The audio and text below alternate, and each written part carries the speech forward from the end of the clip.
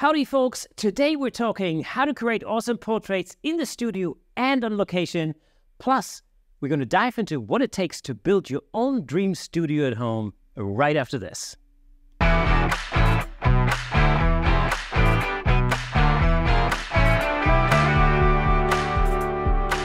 Welcome to Camera Shake, where we bring you the insider scoop on all things photography and videography, giving you a unique opportunity to stay ahead of the curve. We've spent literally hundreds of hours interviewing some of the most renowned photographers of our time, giving you access to knowledge and expertise that is not available anywhere else. As always, I'm your host, Kirsten Lutz, and if you're like me and you enjoy free podcasts and YouTube content, then you can become a supporter of the show by buying us a coffee over on buymeacoffee.com/camerashake to help us create more exciting episodes for you. But of course, you're more than welcome to say no hard feelings at all. Just know that your support really does make a difference. Now, without further ado, let's give it up for today's special guest. Give it up for the portrait and real estate magician, the man who built an incredible studio right by his house, and a great buddy of mine, all the way from Memphis, Tennessee. Give it up for Mr. Bob Pierce. Bob, how's it going, man? Kay, it is so good to see you, brother. I got to tell everybody how I met you because it's such a great story. Kay is involved with a fantastic photo workshop over in Norway with Dave Williams, and I heard about it through our mutual friend David Bergman, who called me saying, "Hey, you want to go? You're really into landscape photography. Why don't you go do this workshop, this Northern Lights workshop with me?" And I'm like, "Sure, let's go do it." So we went. Didn't really know exactly what I was getting into. But I am not kidding. Within seconds of getting off that plane, first of all, Dave and Kirsty were at the airport waiting for us, which I thought was an incredibly nice gesture. And gave us a ride back. But Kay and I just hit it off immediately because we have very similar backgrounds. Kay, I'm sure most of y'all know this, but if you don't, is a world-class musician, guitar player. And I am not a world-class musician, but I've been in the music business for about 25 years. Was a songwriter in Nashville and then owned a recording studio here in Memphis for about almost 25 years. So he and I just hit it off immediately.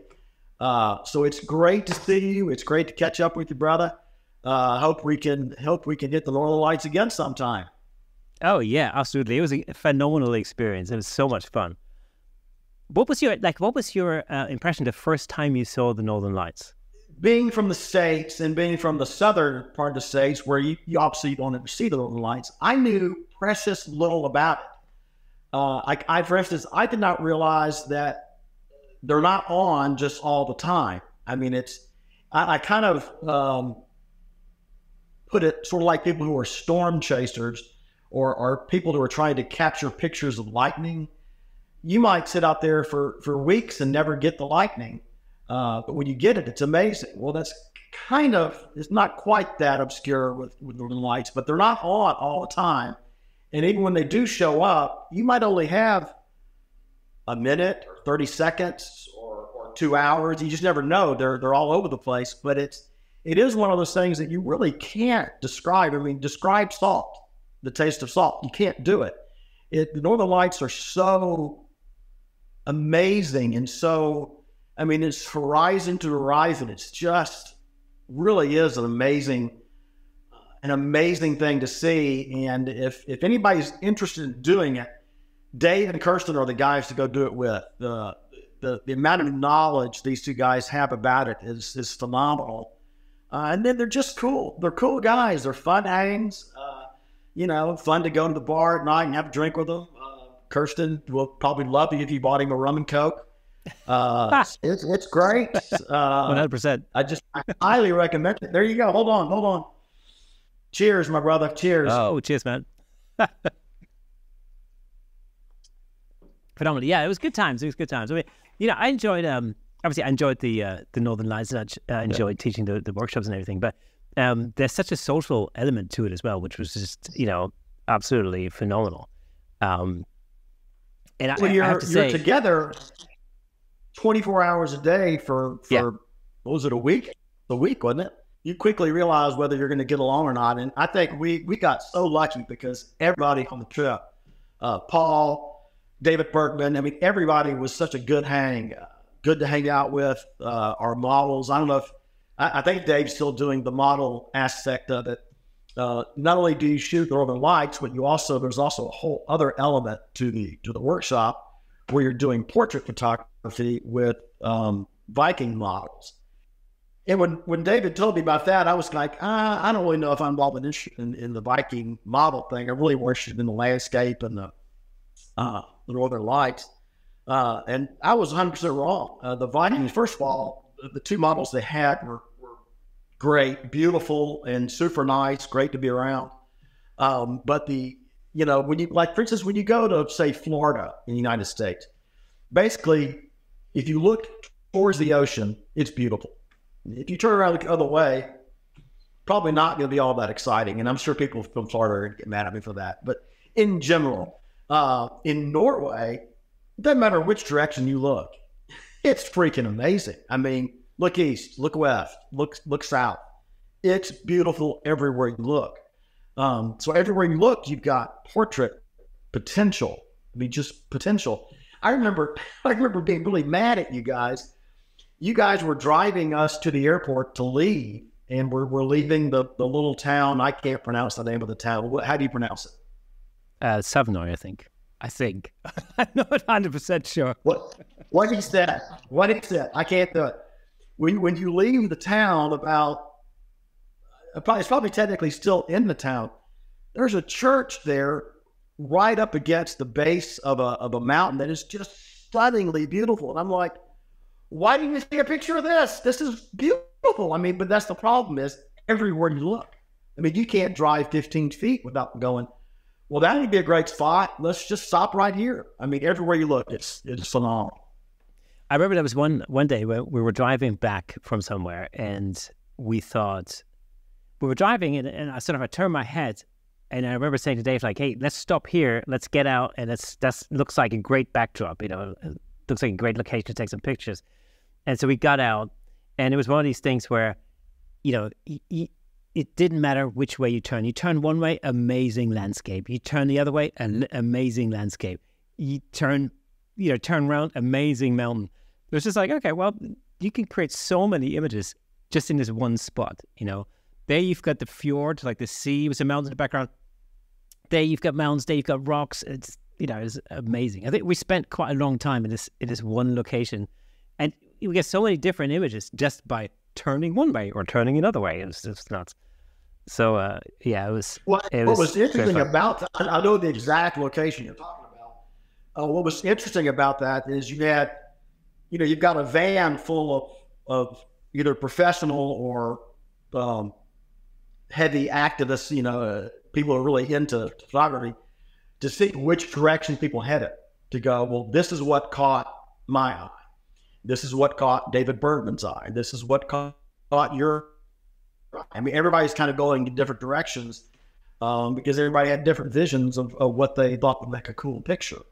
Yeah, exactly. To me, that was interesting to sit back and watch just everybody kind of go, well, I didn't, like, I know Paul had a location once, and I'm just going to go, I wouldn't have thought of that, but he's right. That's a good location, Yeah, exactly. And I'm just going to say this, for those of you listening or watching on YouTube, the internet is not our friend today. So, just stick with it.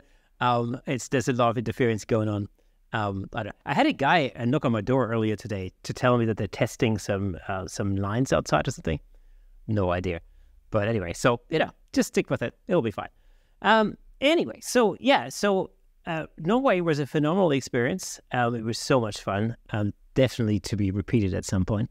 But whilst we were in Norway, I remember, we were talking, and you were telling me that you were building out your own studio in your place. And I thought, oh, wow, that's really interesting. And then when we went back home, I remember we were like talking on FaceTime, and you showed me the studio as it was sort of in mid-build, basically.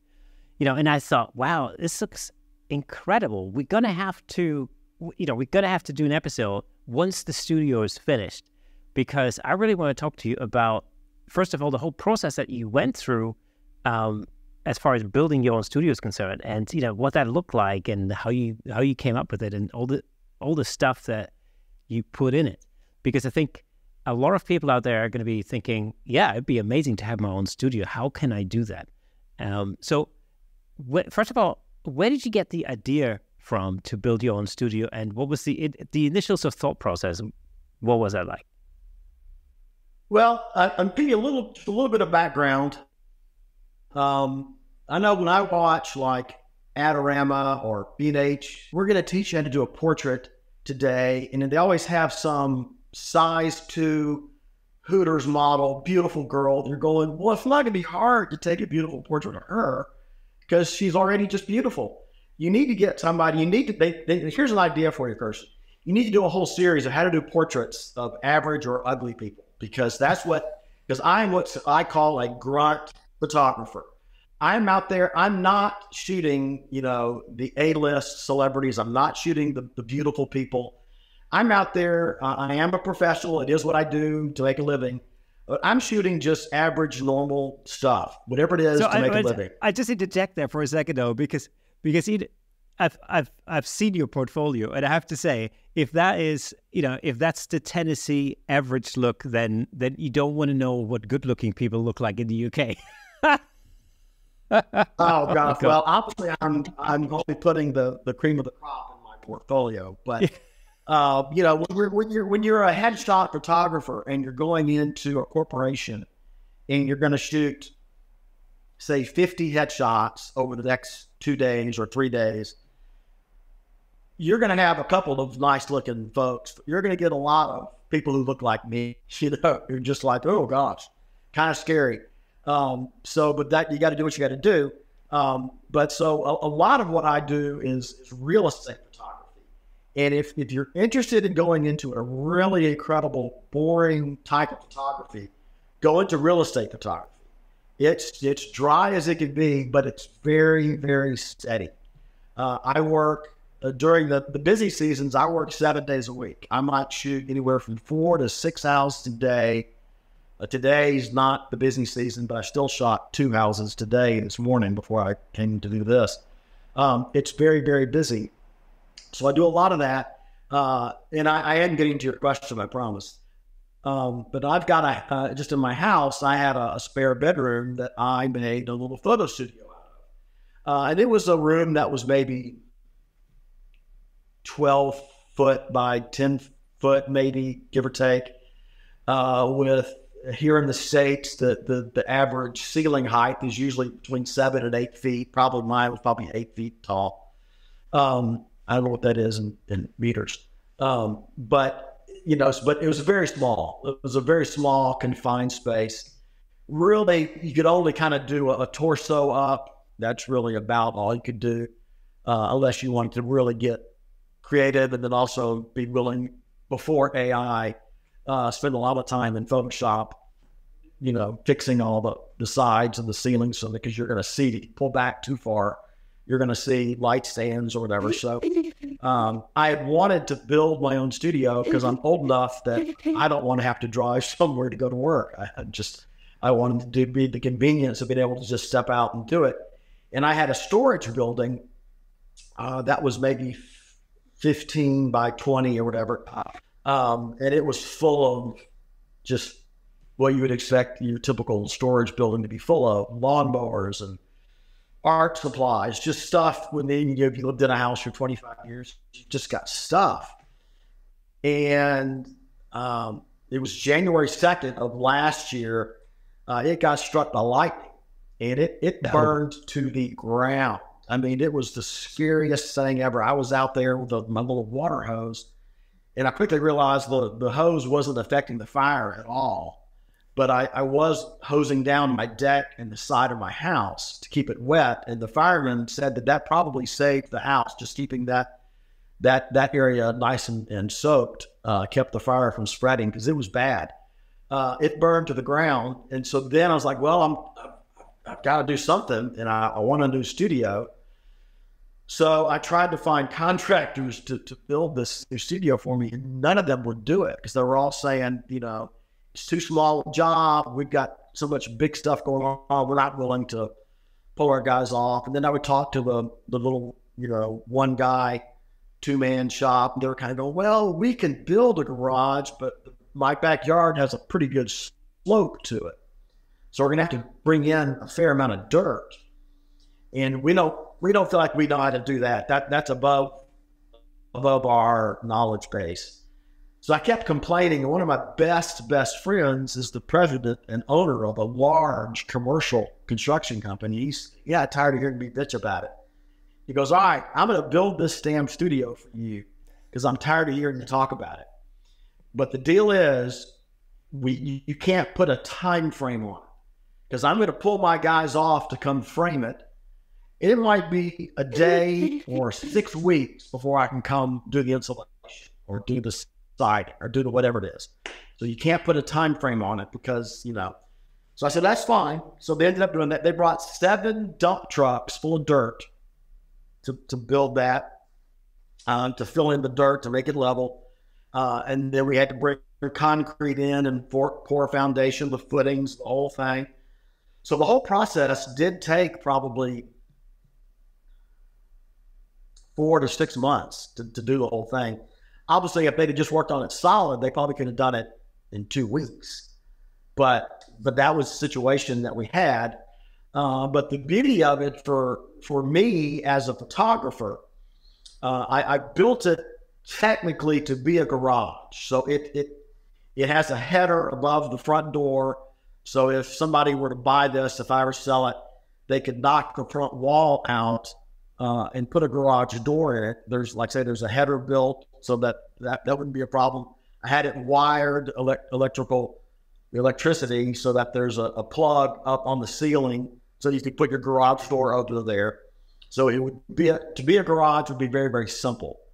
But for me, it's a photo studio, and the selling point is, as a photographer, it does have 12-foot ceilings, which is a big deal, as other photographers would obviously already know that.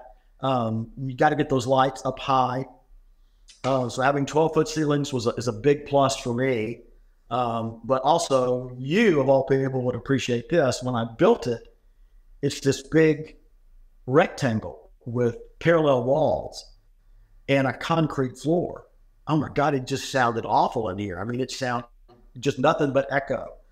So then I had to figure out, what am I going to do acoustically to make it where you can at least be able to carry on a conversation without your ears hurting because of the echo going back and forth.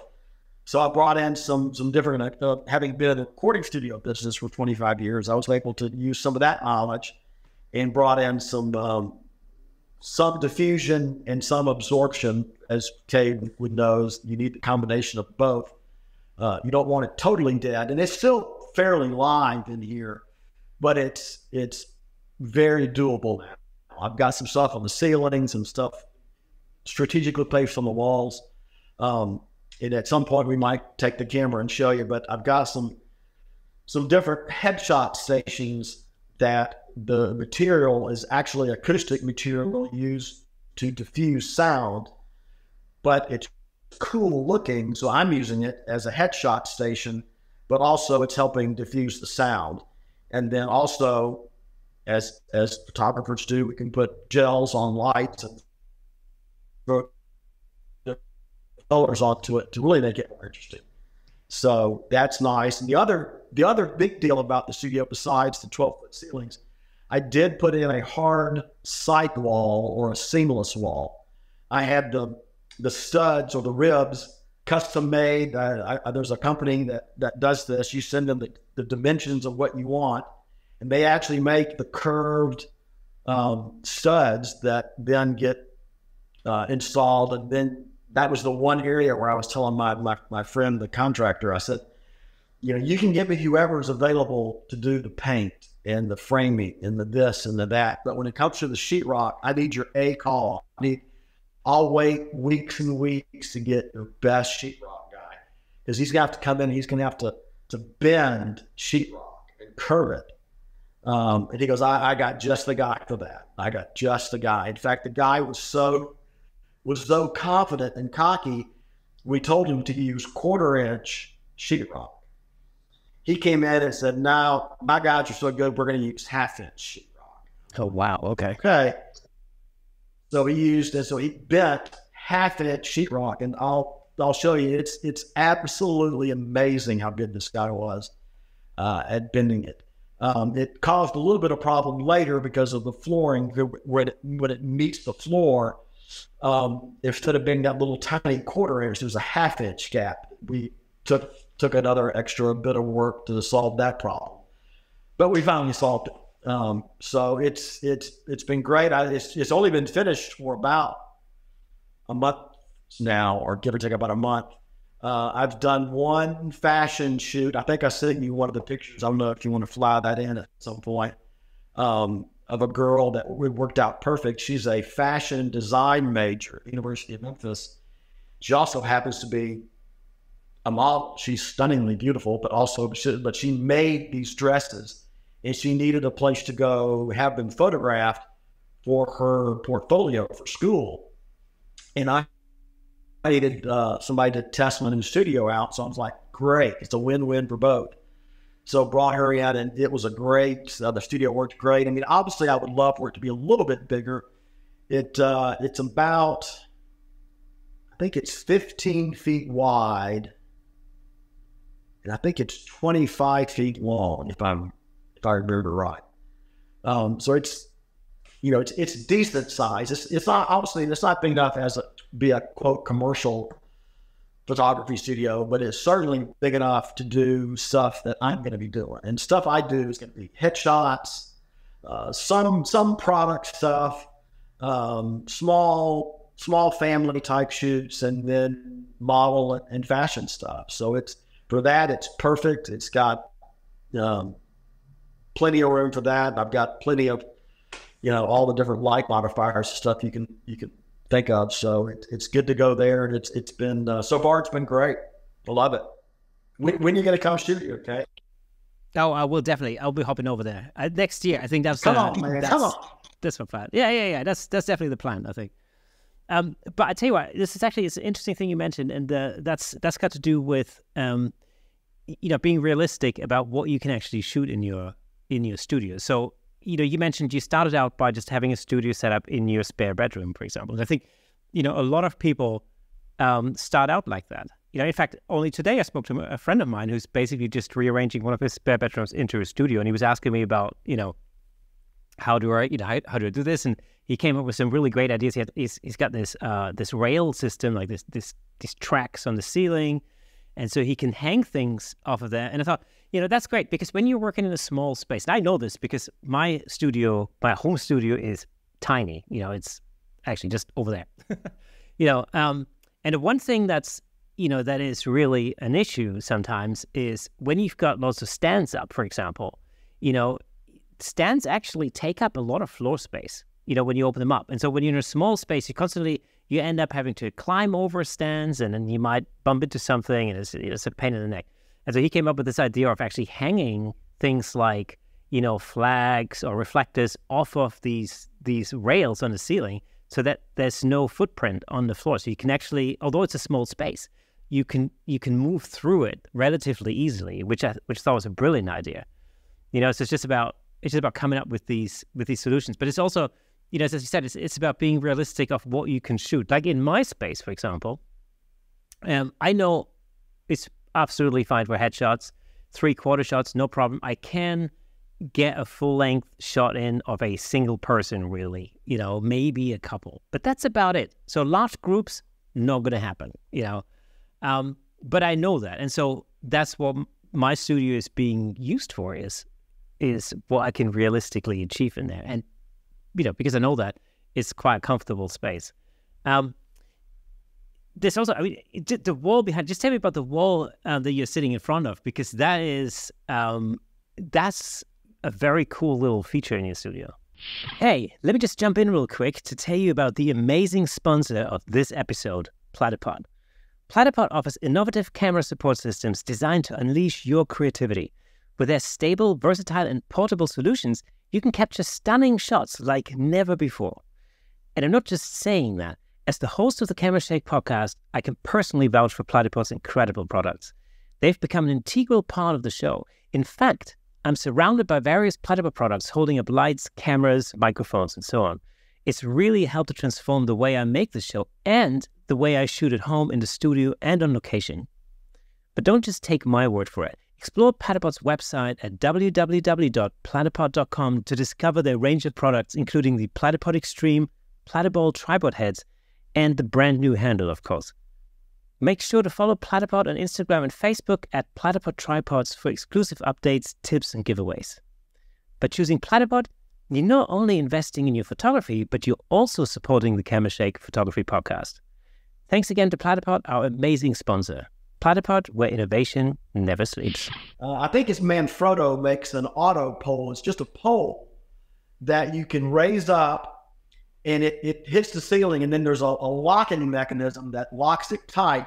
So then you've got just one pole that's maybe 3 inches in diameter that then you can take a magic arm with a super clamp and put lights to it. But so there's very little floor space being taken up by a stand, like with lead, like a seat clamp or something. Auto poles were the best thing ever for a small studio. I think it's Manfrotto. Other manufacturers may make them too. I'm not sure, but that's a great thing that you might want to mention to your friend. In fact, I use it. So I'm going to use it here when I want a kicker light, a hair light, but it's a fairly wide shot, and I don't want to spend all day photoshopping out light stands. I'll just put the auto pole up because it just takes up such a small amount of space. It's a great thing. Back to your question. This is one of the headshot stations, but it's actually it's also a diffusion material that's helping with the sound. And what's cool about this stuff is it's PVC pipe. It's the plastic piping they use in plumbing. This is made out of the same type of plastic. And what's cool about this is it's paintable. So if you wanted to put this up and paint it, purple or something, you can. Obviously, I like it white because I can just throw a gel on a light and make it whatever color I want. And I like the white's a good neutral and stuff. But that's one of the headshot stations I've got. And then above that, up on the very top, I've got 4 different rolls of Savage photo paper that I can roll down and change if I want just a straight background. But this stuff is, like I say, and it's just on Amazon as an acoustic diffusion material for studios.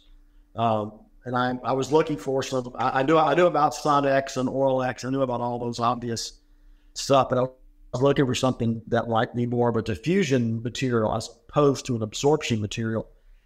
And I found that, and I immediately liked it. Going, that'd make a great place to do headshots or portraits. Just something different than just a standard paper backdrop. So that's what that is. And then there's another material on the other side. Especially in a small studio, it's really important that everything in the studio, every feature, every background is sort of multi-purpose because there's not necessarily the space to like move in lots of different backgrounds and stuff. So it's always important to get maximum bang for the buck in whatever you do. Like for instance, in my little studio, I mean, it's so small that I usually have a backdrop set up. And when I do a headshot session, if I want to switch to white, I have a white wall that is just basically adjacent to the backdrop. So what I'll do is I'll just turn around and I put the subject or the client or the model in front of that white wall. That becomes my white background. So rather than having to pull up a white paper background or whatever, I'll just flip them around. My light's usually on a C-stand with wheels. So I just wheel that thing and we're ready to shoot in like 2 minutes without me having to set up. Because I haven't got the space to have different... Well, so on one hand, I don't have the space to have different backdrops set up at the same time. But I also don't have, on one side of my studio, I don't have the height to have, these background, roller systems, set up because it doesn't go high enough. So my studio is a weird shape. On one side, it's a very high ceiling. It's about 10 foot, something like that tall. But on the other side, it goes down to about, what would that be? 7 foot, I guess, maybe. Yeah, maybe it's 12 foot on one side. So it's like, there's a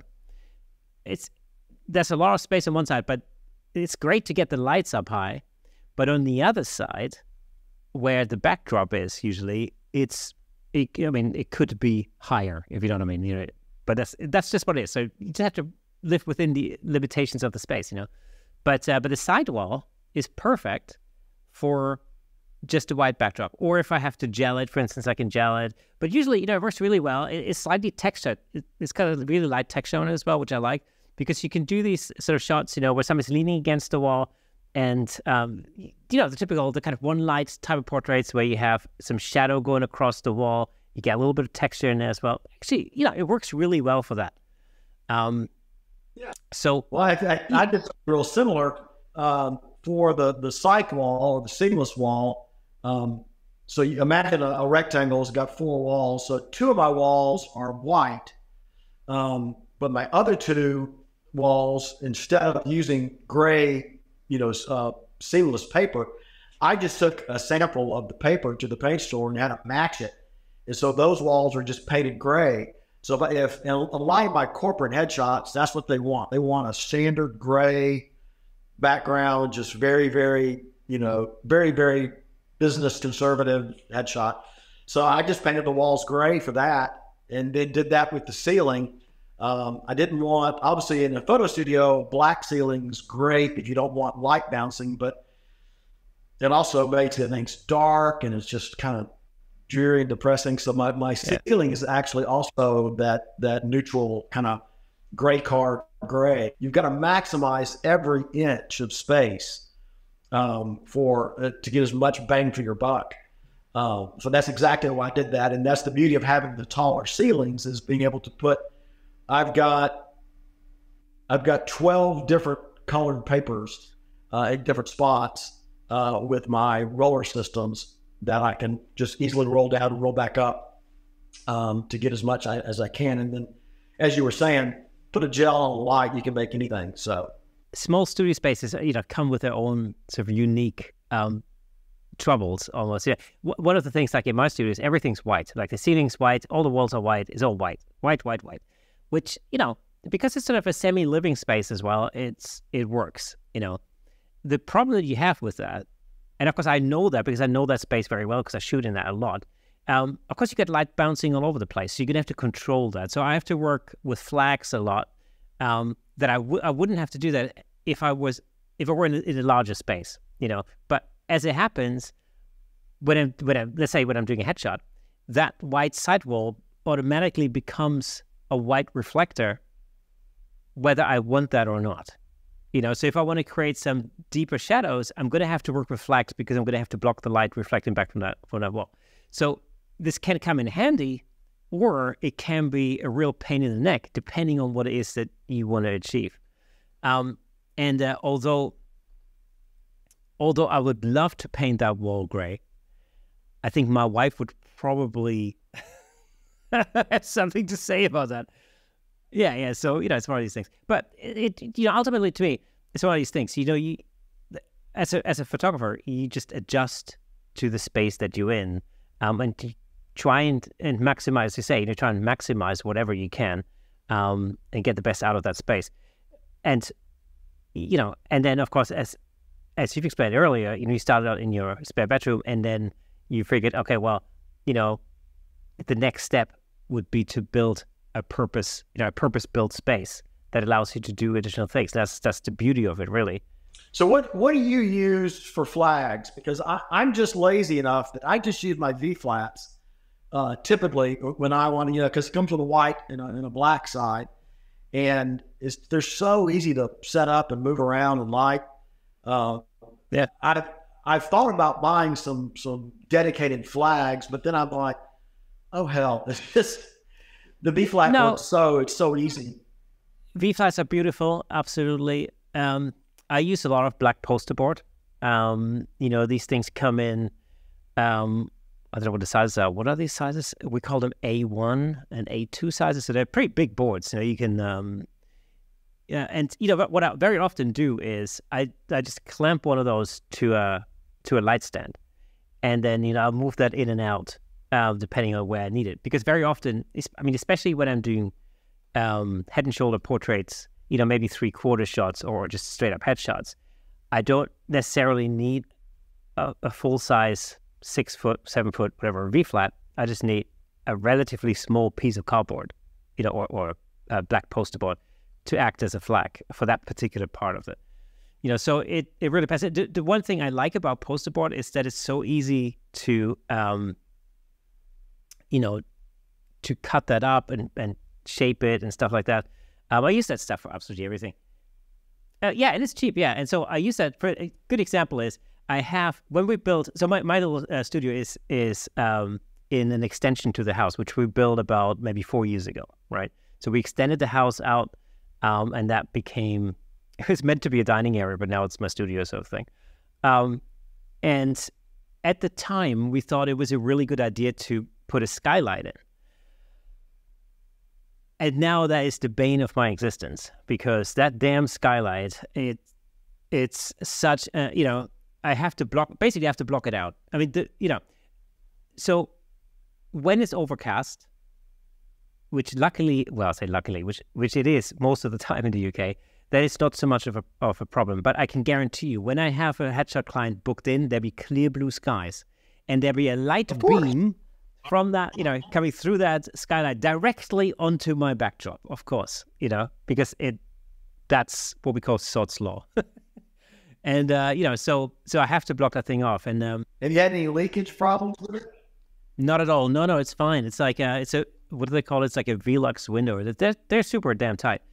But the problem with it is, it's like one of these skylight windows, that you can open. It's like a mechanism you can open the whole thing, and it's a pretty good. I mean, as far as the window is concerned, it's pretty damn good. The problem is, had I thought about it at the time, and thought like, okay, I'm going to use this space as a photo studio, then I would have just not had that thing put in, because actually it was quite expensive to put that in, and now I hate the thing, but. But, and really one day I need to get like a blackout blind for it. You can get these custom made blinds that basically, fit in, you can just close it. I have to have that done at some point this year. But so far what I've been doing is I've cut out a piece of black poster board, which literally I get up on a ladder and I put it on top of the skylight, because you can swivel the window in, and then I shut it. And then it just covers the skylight from the top, and then there's obviously I get around that problem. And then when the client's gone, I have to go back up there and take it back out. It's it is what it is. Had I thought about it at the time, then I would have just had them build the roof without a window in it. But what can you do? Live and learn. Yeah, you live and learn, and it's one of these things. When you start using a space as a studio, you're going to have to make some adjustments to make that work sometimes. So whether that means blacking out a window, for example, whether it means moving things around, or in my case, I used to have, because of the limitations of space, when I first, so I bought some studio strobes, and initially I thought, oh man, I need to get relatively small lights, because I'm limited in space. So if I get lights, like standard lights that are about like this long or something, then they're gonna stick this far out from the ceiling, from the wall. So it gives me even less space. And so I thought, like, what I really want is, like, do you remember these old alien bees that are like, it's like a little cube basically. And I kind of thought that's cool because the form factor is smaller. I can get them closer to the wall, and then it gives me a little bit more space when I put a softbox on it. And so I found these things by a company called Interfit that made these studio strobes that were literally the same shape as the old alien bees.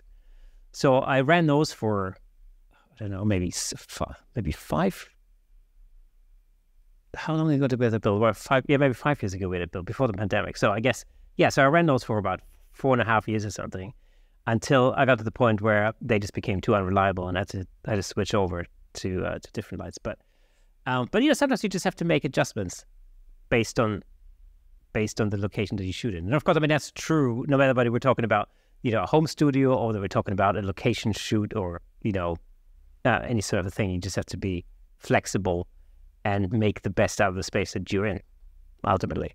You learn so much about lighting because it's so, when you're in a studio, it's so precise about what, how light was going to behave and what's going to happen.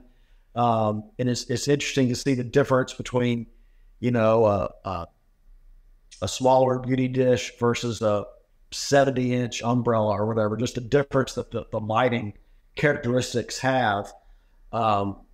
It sticks out, at least to me, it sticks out so much more in studio.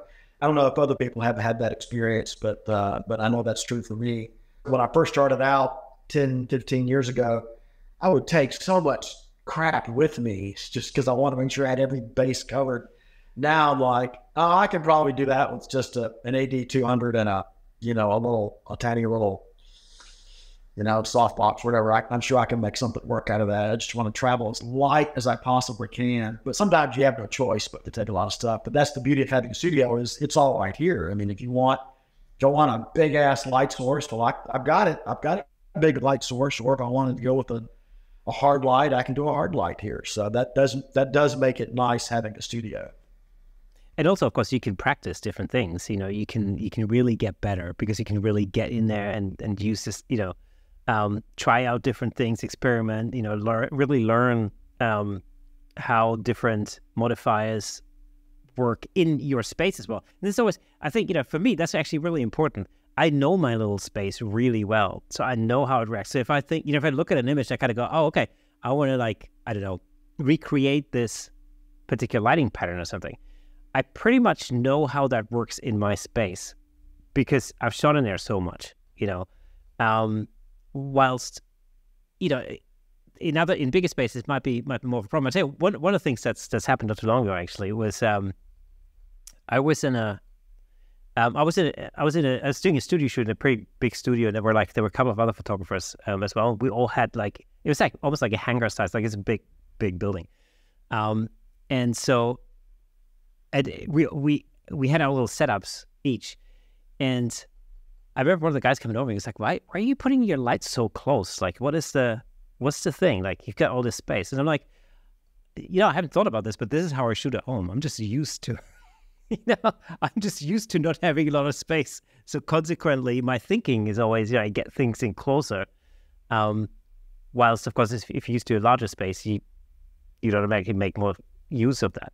But it's just, it's just what you're used to. And I think ultimately that can sort of build your own style as well, depending on the space that you're shooting in. You just wanted a softer light. You just wanted softer light source. That's all. Yeah, it's just I didn't think about the fact that I could actually make more use of the space. But how has building your own studio? How is that? What kind of impact has that had on your business, for example? Well, it hasn't. I haven't had it open long enough to quote have an impact. I utilize social media, Facebook and Instagram a fair bit to advertise my business. And once I put out that I have the studio, I have been getting a fair amount of calls from people with the new year wanting to update their headshots.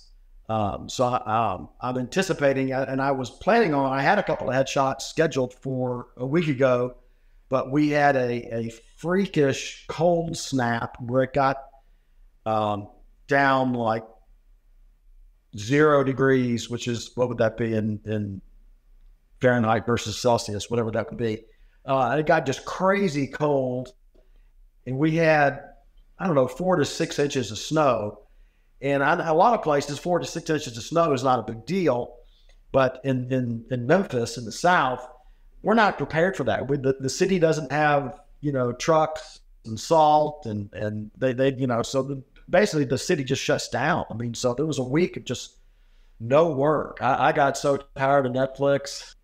So that, and then I've had 1 or 2 people contact me about doing some boudoir stuff, this will be a good studio for that, that type of work. So we'll see how that goes. Haven't really had any corporate clients contact me yet, but like I say, it's only been open for about a month. So, and then, part of that was the holidays, Christmas, New Year's, all that stuff. So not much stuff goes on. So business, at least here in the States, is kind of just now kicking back into full gear, for the new year. So, I'm hoping it turns into a pretty healthy chunk of my photography is studio stuff, because I certainly put enough money into building it. that I hope that it can pay for itself. So if nothing else, besides the obvious tax write-off, but also part of it is just for fun. I mean, part of it, I love photography. I love it. And it's fun to experiment, try things. I'll see something on YouTube or something and go, oh, that's a good idea. I'm going to try. I'm going to see what that's like. I can see if I can replicate that style, or maybe change it, tweak it a little bit. But I love it. Okay, so let's talk a little bit about the gear that you've got in your studio. So, we've had a look at the way you build it. We talked about how you build it and the different stations that you've got there. But what kind of gear are you running in your studio? What's your lighting setup like? So the lights I use all Flashpoint Godox stuff. I've got, I don't know, 5 or 6 AD200s. I've got an AD400 and an AD600. And then I actually have an AD1200, which is certainly overkill for this. But I originally bought it because I was shooting some architectural stuff for Hilton hotels and was having to go in and light, big conference rooms, big spaces. And so I needed some light for that. But I like it in the studio because of the faster recycle time and the battery lasts, forever, because I'm shooting at such a low, I'm never shooting it at 1-to-1 power in the studio. I'm shooting it at 1/32 or 64, maybe 1/28. So the battery will last forever before I have to, recharge it. But everything else, like say, is the 200s. Like most of my kicker lights are, AD200s are plenty powerful enough, especially in a studio this size. Between that or the 400 or the 600. I also have a couple of the, what they call them, streak light 360s that I bought right before the 8200s came out, and I was mad because the 200s are pretty much close to the same wood as that, and the 8200s are so versatile and light. I love them. So, and then I've got, I don't have any different soft boxes. I'm sort of a collector of that kind of stuff. I've got quite a large collection of different soft boxes, strip boxes, a pretty fair amount of that type of stuff. Then I've got, some just hard reflectors. I've got one of the long focus reflector, and then what else? I do have the optical, what do they call that? That you can project different gobos, cookies, different shapes and stuff. What do they call that? Like an optical snoots, or is that what it's called? I can't remember what they call it. But actually, I use that. I should know what it's called because I use it a lot. Actually, I really like it. But Godox, all the newer, everybody makes one. I've got the Godox one. But it's got a Bowen's mount. You attach it, and then you can put different cookies in and make different shapes and patterns, or different. Obviously, you can put gels on it, but just makes for an interesting background. Or you can put it actually as one of your key lights and put different patterns and shapes on the model's face or body or whatever, which makes for interesting and just an interesting variation on a portrait. A lot of times that's going to be more geared towards fashion or model type stuff. Obviously the corporate stuff, that's not really going to be just particularly appropriate for. But I do have that. And then a lot of the other stuff I have is just a ridiculous amount of light stands and Apple boxes and just the stuff you would see in a normal studio, just different clips and ways to hang stuff or get stuff out of the way.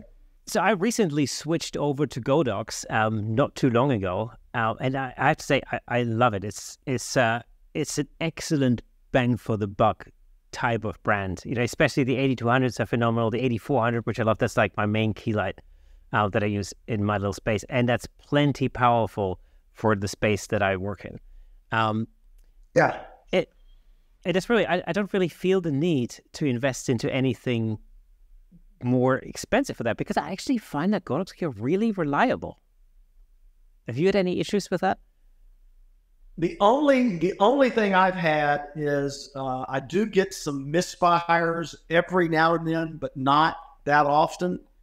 And then sometimes the color cast is not necessarily your white balance. You have to sort of play with that just a little bit. If you're shooting something where it's really critical that you get the color dead on, but just being honest, most of the stuff I do is not that critical. I mean, if you're that critical, yeah, you probably need a pro photo, but I don't do the kind of work that's going to matter that much. But in general, I love Godox or Godox or however people pronounce it. In fact, I just saw they've come out with a new trigger that looks really nice. I don't know if you've seen the new trigger that's replacing, what is it, the Art 2 or whatever it's called. Okay. But they're obviously trying to copy the look graphically of a pro photo. When you look at the trigger, the numbering, the font style, everything looks very much like the pro photo trigger. Oh, I haven't heard of that yet, but I might have to check that out because that's immediately interesting to me. It's supposed to be a lot, very user friendly, very more options. I think you've got more control, more leeway in how powerful you want the light to be. Like instead of just going in third stops, I think you can even go more than, more precise than a third of a stop. I think I could be wrong about that. We may get inundated with people going, Pierce is an idiot. That's actually, to be honest with you, that's one of the things. So if I would have one criticism when it comes to Godox lights or switching over to Godox from Interfit. No, Interfit is not necessarily a luxury brand at all, but it completely worked for me. But the one thing I really loved about it, and the same thing like the thing I like about Broncolor, for example, is I like a 10 scale. Like a 1 to 10. 10 is the most. What they're using. Yeah, 10 is the full power, 1 is the lowest power, and then you've got 10 degrees between level 1 and 2. So you've got 1.1, 1.2. So, and it makes, to my metric brain, my metric European brain, that makes perfect sense. And it's just easy because let's say for instance, you set your lights up, you just want to get a general idea. You set the thing to half power. Well, that's 5. Simple, And then it's just easy to set up. And of course, you get that that ability to be really granular with your with your 10th increments, basically, rather than thirds. So that to me was sort of almost like a step backwards when I switched to Godox. Having to deal with thirds of stops and stuff like that. Not that it's not a major issue. It's just my Because I think that's what they've done. I think that's what I saw. I saw a couple of YouTube things when Godox put out, promotional YouTube videos of the new trigger. In fact, it may be so new. It may not even be available at stores. It may just be an announcement where it's coming. I'm not sure. Cool. But I will check that out. I will check that out. Definitely, I will check that out. And if it is out, or as soon as it becomes available, I'll definitely do a little test review video on this channel. So if you are listening to the audio version of this podcast, remember that there's a YouTube channel as well where you can not only listen to our sultry voices, but see our lovely faces in full Technicolor. But I will also be launching different kind of content on the YouTube channel as well. And one of the things I'm going to do is I'm going to be reviewing some gear. So thank you for pointing me in that direction, because that's definitely something I'll review 100%. Okay, so we've talked about lighting in your studio, but I also know that you do a lot of real estate work. What kind of lighting would you typically use to light, let's say, a hotel, like a hotel room versus, let's say, a hotel foyer, for example? Well, real estate photography and architectural photography are two different animals. For real estate, realtors for the MLS, once again, I'm using all the terms that we use here in the States. They may be different over in Europe. I don't know. But they want stuff very bright, very evenly lit. They don't want, they're not going for dark and moody. They're not going for, they don't want one room to be bright and even. And then when you see another room, see that real dark. They want everything to be bright, cheerful, happy, inviting, like I could live there. I could raise my children in that home. I shoot, there's several different ways you can shoot real estate photography. You can do HDR, which is probably the simplest, quickest way. And I shot HDR for years. But if a client says, look, we've got 20 minutes to shoot this house, we got to be in and out for whatever reason, then I'll probably just shoot it HDR. Just set my camera on a tripod, do a 2-stop, I'll do a 3-shot HDR with 2 stops in between, and then just go back and have Photoshop go into HDR mode and do that way. 99% of what I shoot, and it's the stupidest name, but it's called flambient. At least that's what I've always heard it called, flambient, where I'll shoot an ambient shot where I get my exposure pretty bright. I mean, my histogram is definitely leaning pretty heavy towards the right side. And then I'll shoot another one.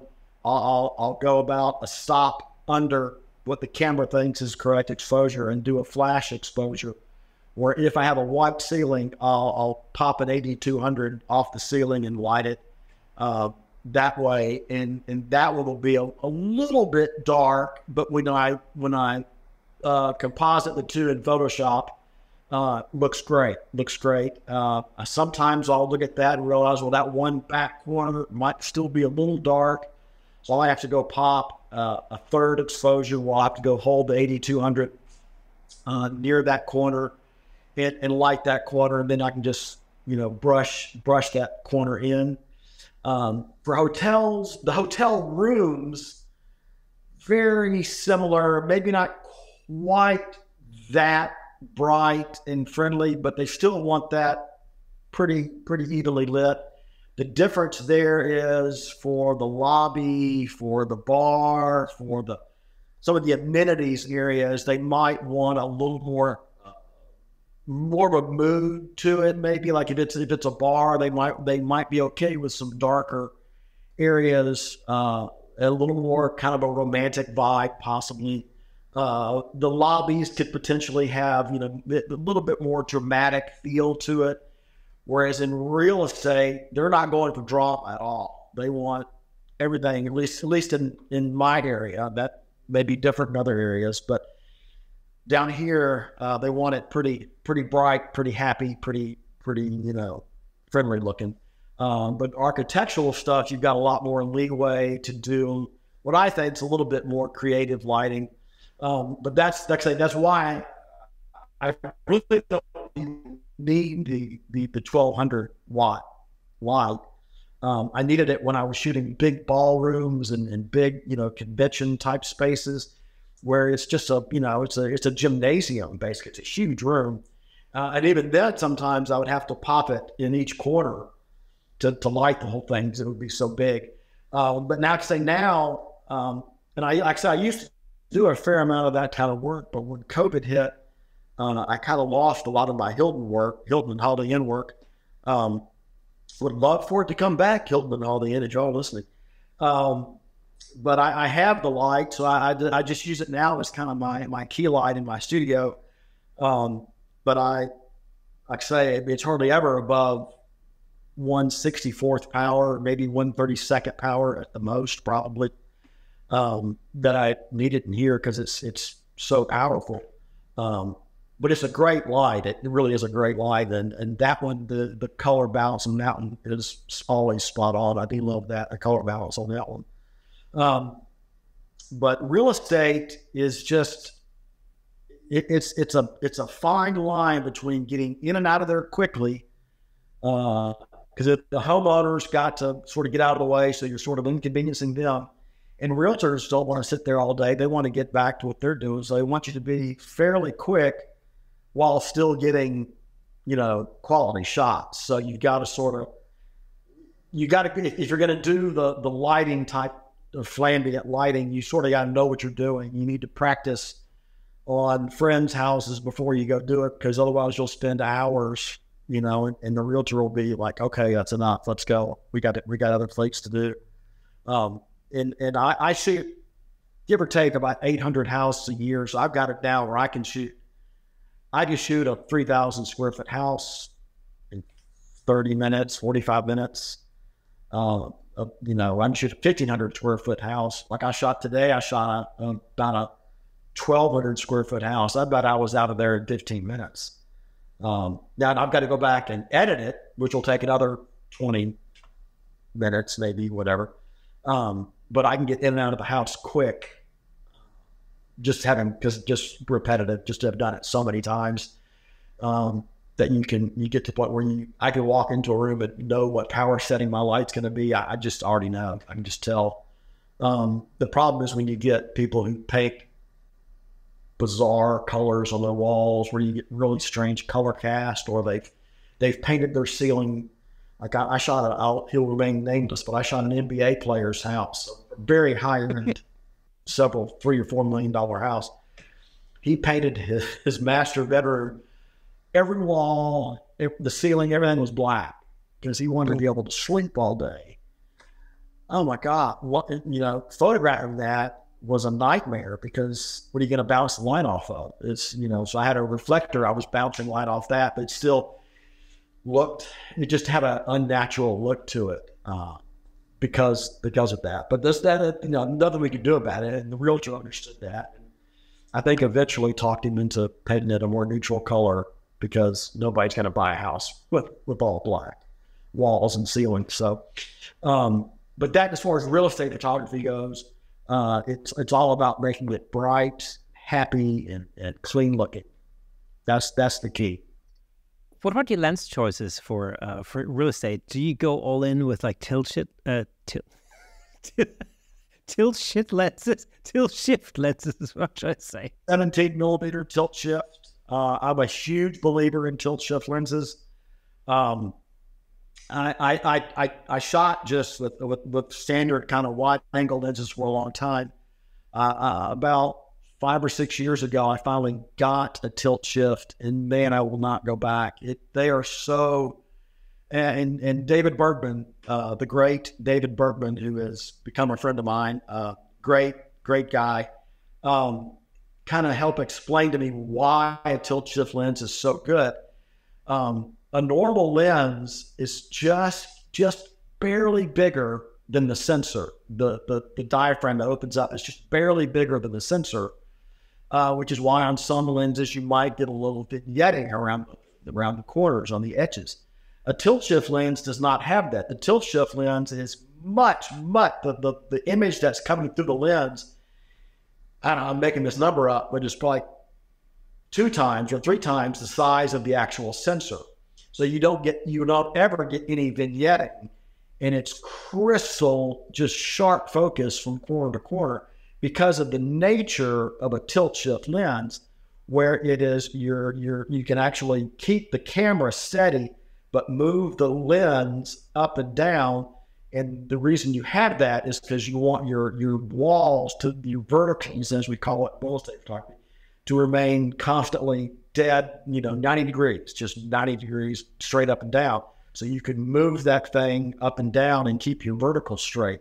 Well, to be able to do that, they have to be able to project it such that it covers the sensor of the camera. So a tilt shift lens is just noticeably sharper than any of the other lenses I've ever tried in real estate.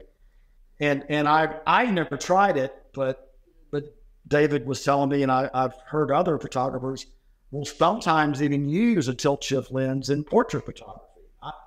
But because of the nature of what a tilt shift lens is, they're always going to be, unless some technology comes along that would be amazing, they're always going to be a manual focus lens. And I just assume go ahead and use an 85 1.2 or whatever for my portraits, and use the eye detection. And I'm just lazy enough that I want to use that. So I'm not sure I would use a tilt shift lens, but you could also use tilt shift to get some special effects with your portrait photography. There's different special effects things you can do where you're creating, and there's terms for it, but I don't know what they are, but where everything gets a distorted reality look to it, that, you're getting it, quote, in camera, which is cool. So a lot of that stuff you can probably do in Photoshop now, especially with all the AI stuff that's going on. But you can do that with a tilt shift lens. But yeah, I have the 17 millimeter. I know they make probably 3 different lens tilt shifts. I know, like, ones they get, you might know more than me, maybe 24 millimeter and whatever. But the 17 millimeter is perfect for real estate. Yeah, it is perfect. You don't get, it's not wide enough that you're getting, quote, a fisheye look, but it's wide enough that you're getting, because they want to see the entire room. So it's plenty wide for that. So big believer in tilt shift. So I tell you what, tilt shift lenses come in really handy also for product photography. You can create some, because otherwise you're very often, you're in this position where when you're shooting a product, because you're relatively close, you very often in this situation where your only option in order to get everything sharp is to use focus stacking, because you're shooting relatively small things. And of course, using tilt shift lenses can get you around that quite easily, and you can get it, you can adjust the angle of the lens to the product so that you end up getting sharpness all the way through. So that can be a really useful thing. Other than that, focus stacking is your best friend with that kind of stuff, But I did a product shoot. That can be cool in landscape photography too, sometimes. Yeah. I wouldn't use it for everything, but there have been a couple times when it has been an interesting option to focus stack if you really want to get, you don't want to shoot at f/22 because of refraction and different reasons why you wouldn't want to do that. Yeah. But you do want to get the foreground, but you still want to get, the mountain, which is, a mile away. You want to keep everything super sharp. Focus stacking is great for that. And of course, with modern cameras, like, relatively recent, Canons and Nikons, it's so easy to do as well. It's all automated. You just set up and it does it all. You don't really have to think very much about it. I did some focus stacking. I shot a toy car, like a scale model Ford Mustang, 1970 Ford Mustang Mach 1, I think. It was amazing car. And the idea was to create an image that could pass as a Tim Wallace automotive shot, but because when you're shooting a scale model, you don't really have much of a choice. The thing, I used a macro lens for it. Your depth of field is waver thin, so you're gonna have to use focus stacking to actually get the whole car in focus. To basically pull that off. And it was so easy. I just can't believe how easy that was. It was like, oh, right, Wang. Well, I just do, there's a menu and I can do 2 things and it does it? Perfect. And it was great. It just, it was beautiful. Yeah, it really works well. So, it's, it really worked astonishingly well. And, because I'm not a macro photographer, really. That's not really something I do very often at all. It was just for this particular, it was actually for one of the platypod videos that I made. And I thought, this is cool. This is definitely a technique you can use more often for different things. That worked really well. So, and I did some, but this also just some ideas that I had for some product photography, where I thought, okay, I'm going to have an issue with sharpness throughout the image. So that's actually why I've been thinking about tilt shift lenses as well. So I might very well just have to hire some in at some point. What millimeter tilt shift lens do you have, or did you rip? I don't have any, but I'm thinking. So the ideal kind of lens probably would be somewhere around 80 mil, something in that for the product shoot that I'm talking about. So something that would be 50 mil, 80 mil, something like that. Around about that kind of thing would be probably ideal for this. If that's even a thing, but it's just I guess anywhere between let me see, anywhere between 80 to 110 in that kind of region. I don't know if they make a dual shift.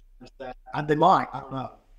Yeah. I don't know either, but that's sort of my idea. That's gotta be a way of doing it, because sometimes when you're shooting a product, especially if it's at a particular angle where it kind of tilts away from the camera, you're gonna have an issue where you're, because of the way that you're shooting it, especially with a macro lens, or you're that close up, your depth of field is going to be pretty, razor thin, for the lack of a better word. And so in order to get that sharpness all the way through the product, you're going to have to adjust the angle of the plane of the lens, if that makes sense.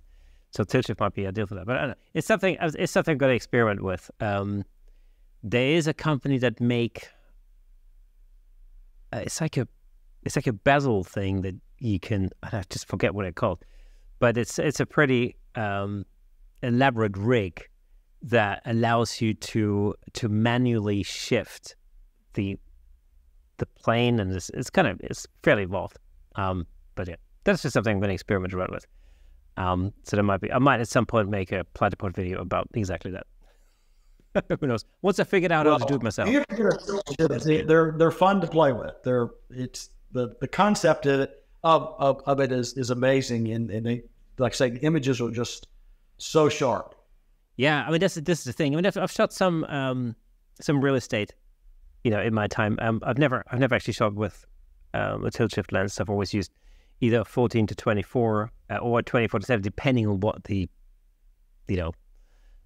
subject was. But yeah, so that's definitely something I want to try out at some point, for sure. So cool. So what's your plan then for the next, for 2024? Now that we're at the start of 2024, what's your plan for 2024 with your new studio? What have you got coming up next? Well, the plan is to start. In fact, I just put on my Facebook and Instagram stories today. I've just finished doing some promotional videos or reels for the new studio.